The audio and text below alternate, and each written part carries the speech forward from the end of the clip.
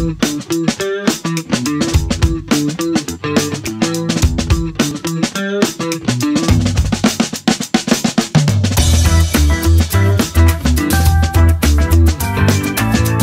guest today is Matthew Renze. Matthew, how are you, sir? Very good. Thank you for having me again. Yeah, it's great to have you back. It's great to see a friendly face, even though it's virtual. What are you doing these days?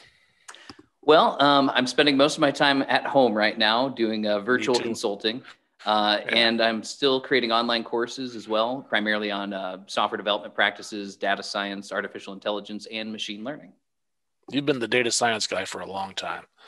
Yeah, as far as our software developer community, I seem to be known as the data science guy, and rapidly I'm becoming known as the AI guy.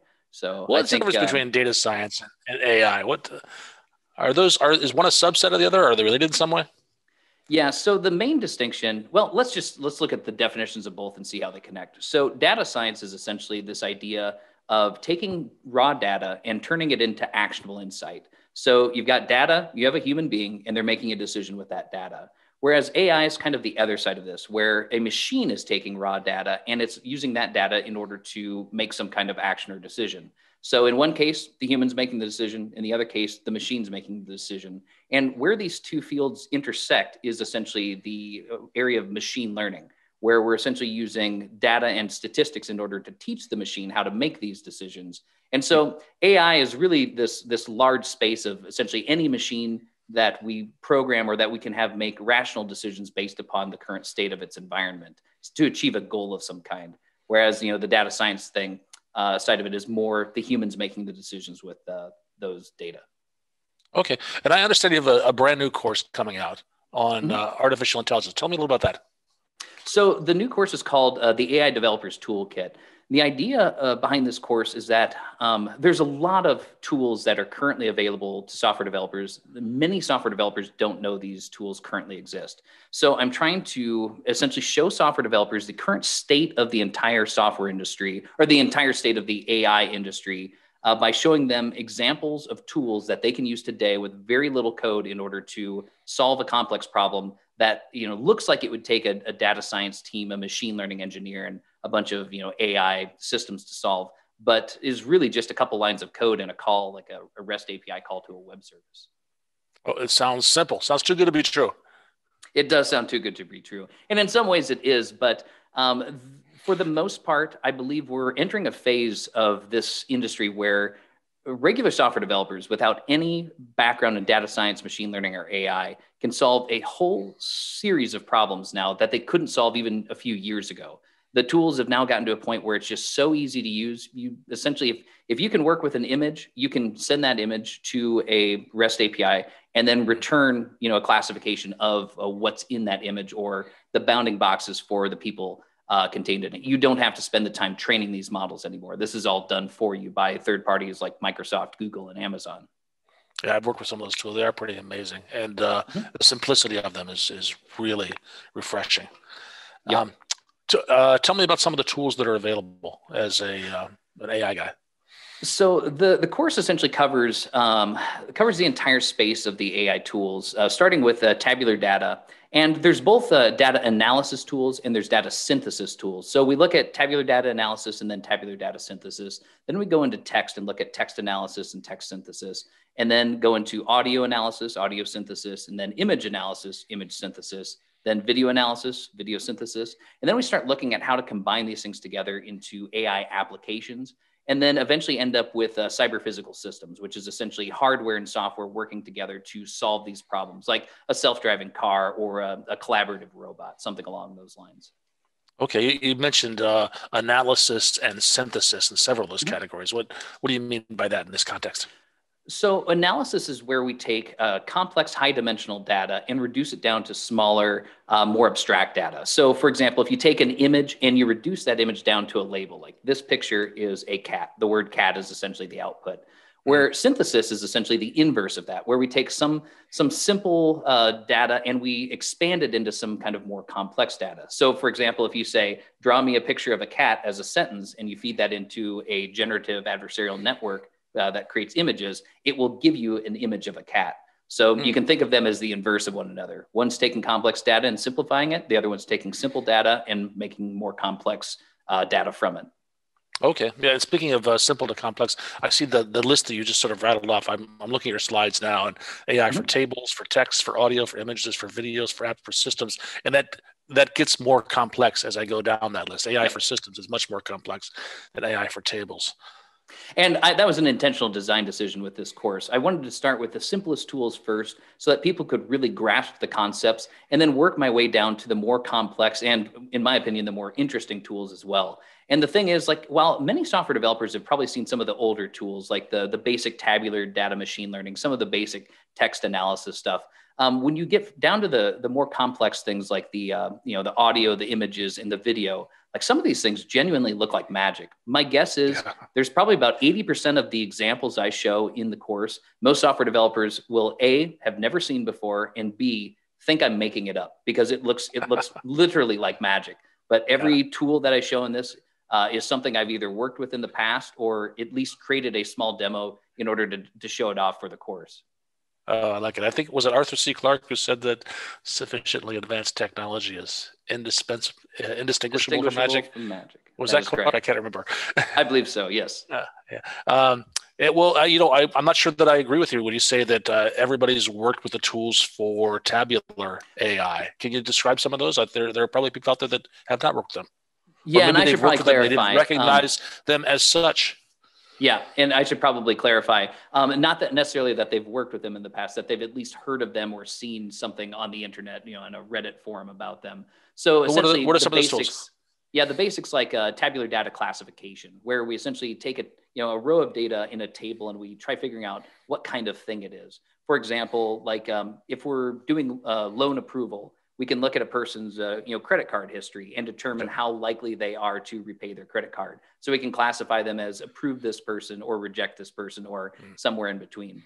And then there's a regression, which is where we essentially predict numerical outcomes using tables of data. So the typical example is, if you're trying to predict how much a house will sell for, you can take all of the features of the house as a row of data and feed this into a regression algorithm, and it will then produce the dollar amount that it thinks the house will sell for based on every other house it's seen and all of the features of those houses.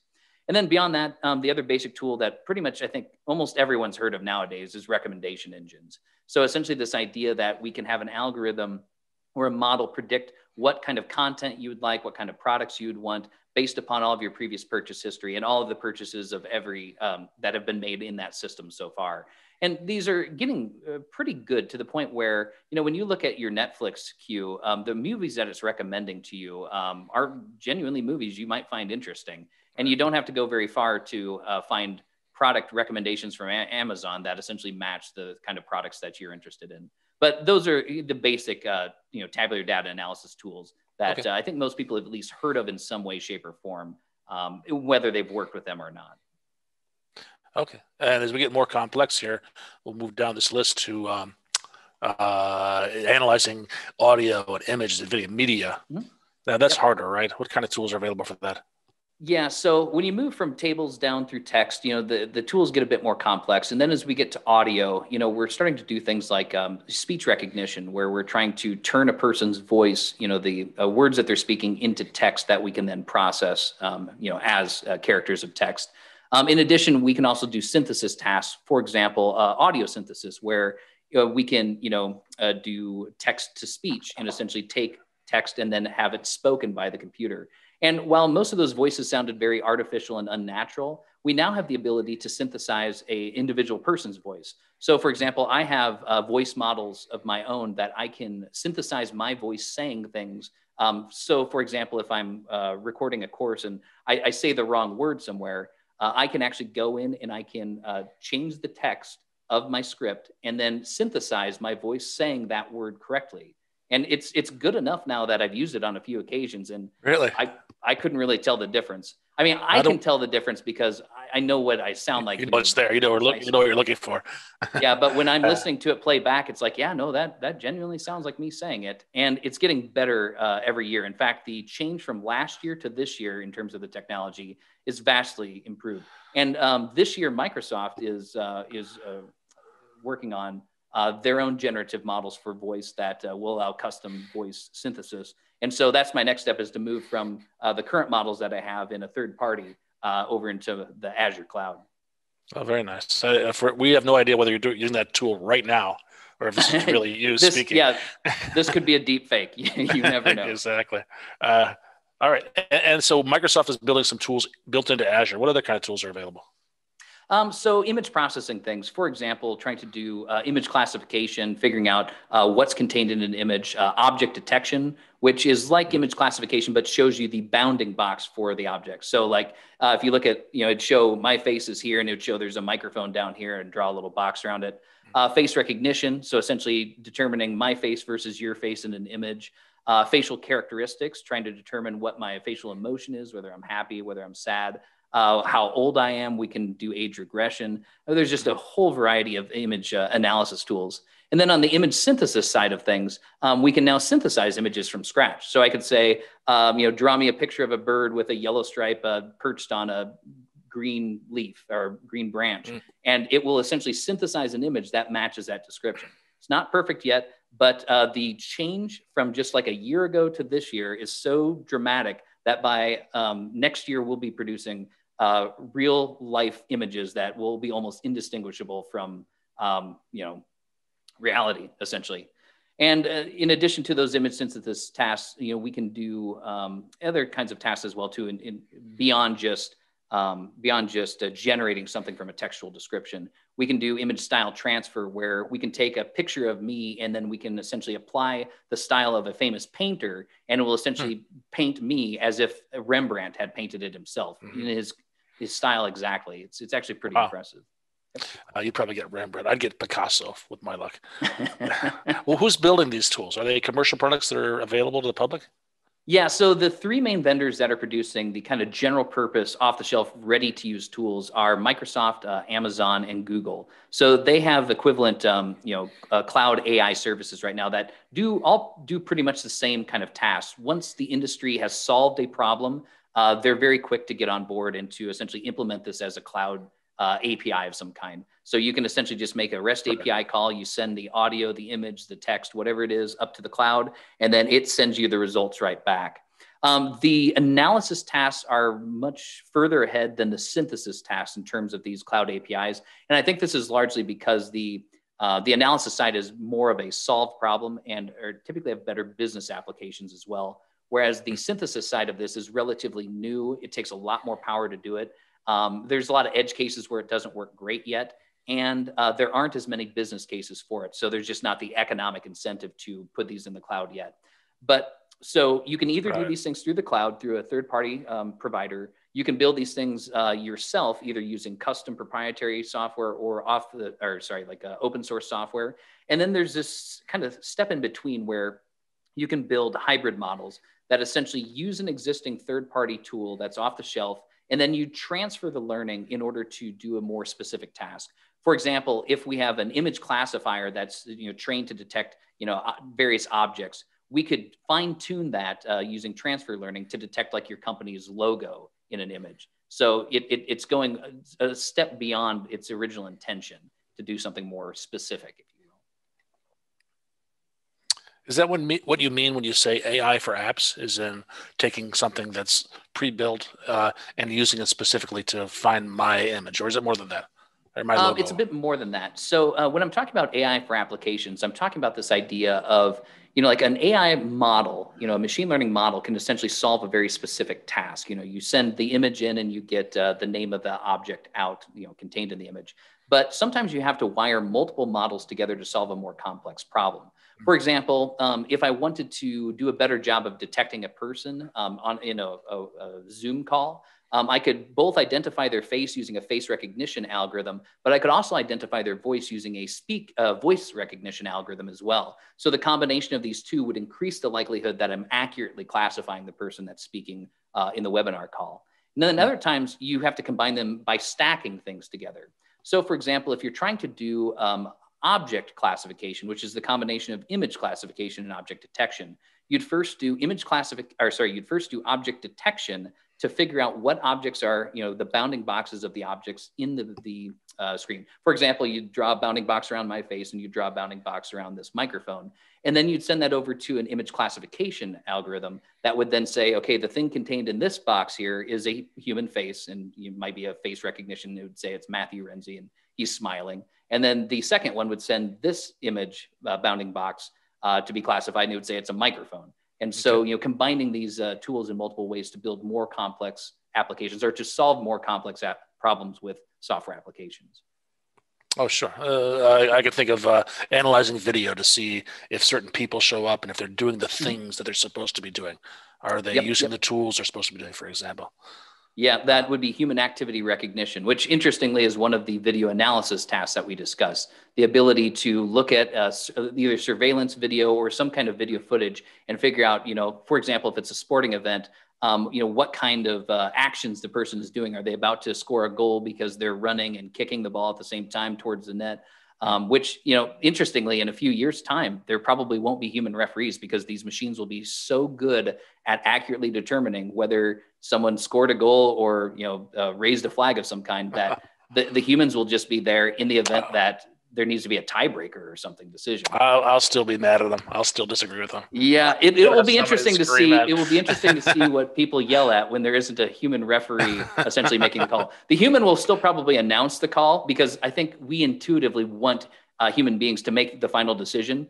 But the data that actually determines whether a person, committed a penalty of some kind will most likely come from some AI system that can see the entire field in a three-dimensional model in ways that a human just couldn't observe that space. Interesting.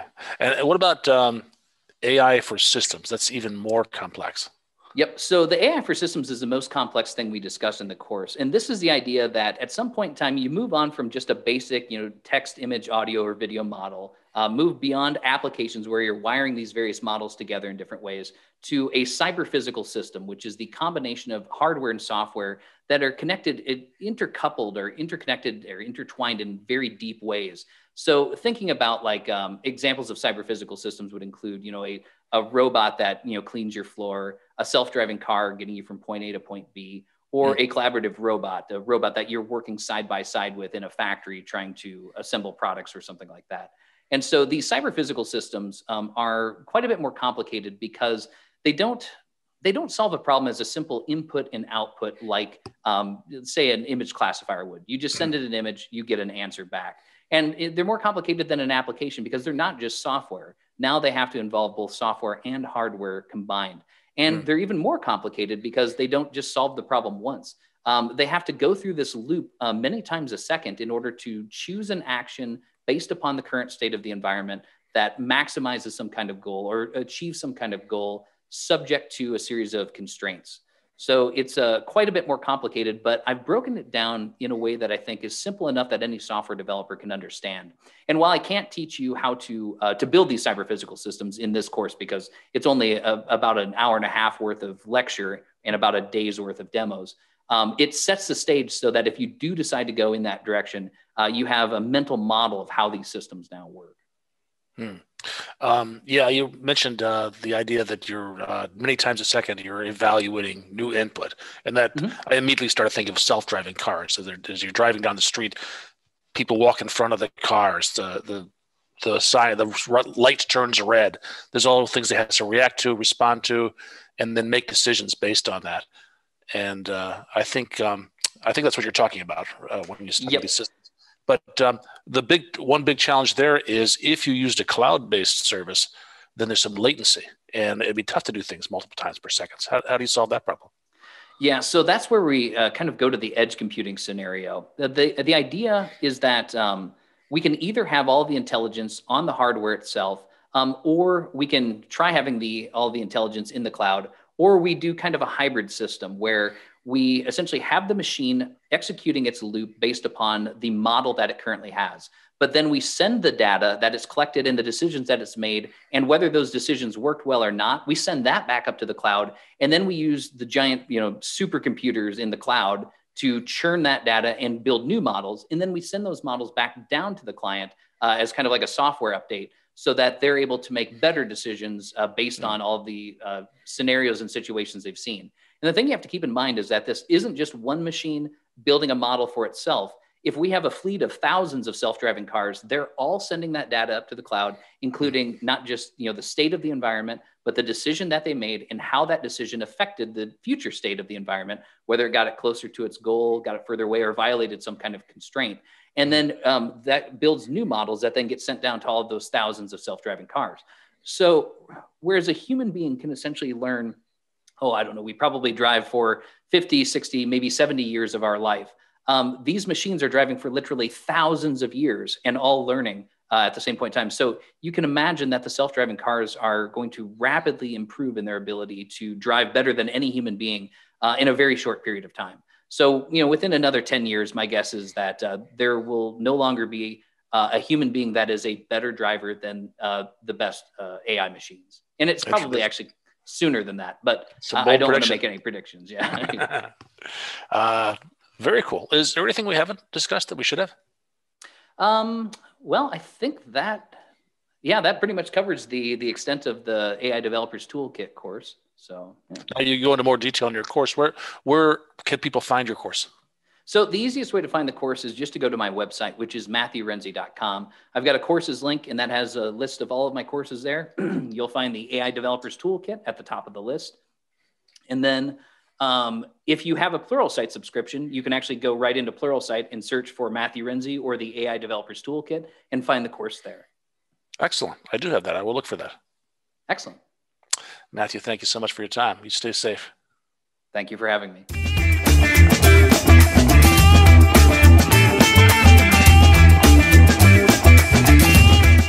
Friends don't let friends give friends bad technology advice.